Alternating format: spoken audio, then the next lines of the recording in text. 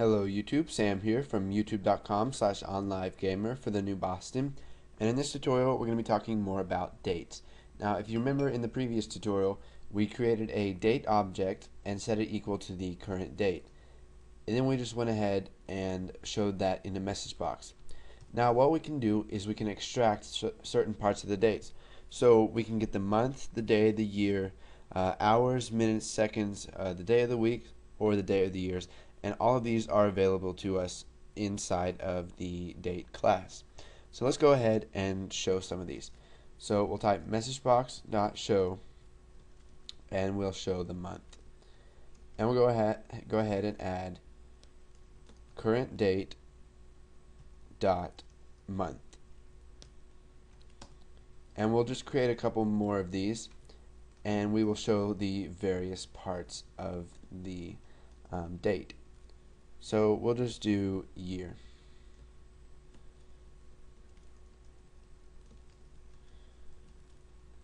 Now you can see that these don't have the little purple boxes here. They have a little box here with a finger pointing at it, and what that means is that it's a property or a variable. So this isn't a method, or this isn't a function like the toString or short date string. This just gets values from the object that we've created. So let's go ahead and show some more stuff here. So we can show the day, which will show the current day of the month.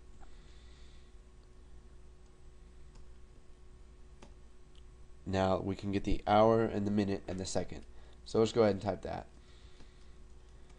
So we'll type hour, and then we will add current date dot hour, and now what we can do is we can add what's called environment dot new line. Now I may have talked about this in a previous tutorial, but what this does is it takes this string right here, and then when we add environment dot new line, it'll go down the line for us. Now let's go ahead and add some more stuff. So we'll add we'll do hours, minutes, and seconds. So minute,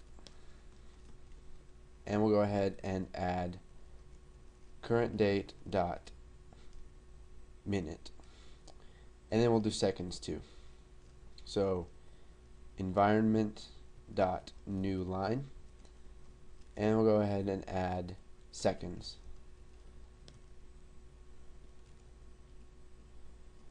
Current date dot second. Okay, so let's go ahead and fix this right here. We do not need these parameters. Now what we can do is we showed the month, year, the day, the hours, the minutes, and the seconds.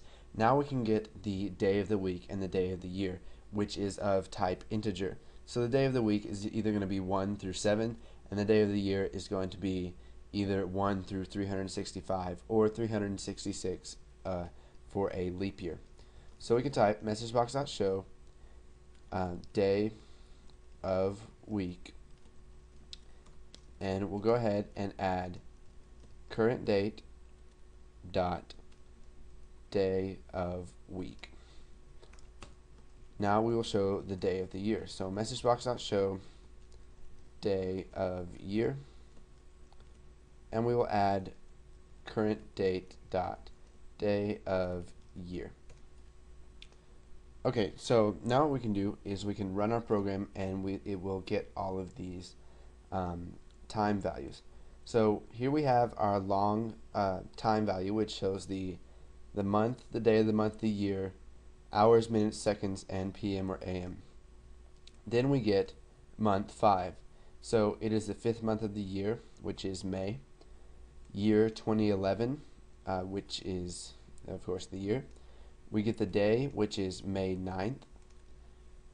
We get hour 19, and this goes by the 24-hour time period. So hour 19 would be 7.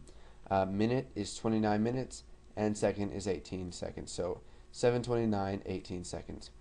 It is the first day of the week because it is Monday, and the day of the weeks start from Monday in Visual Basic.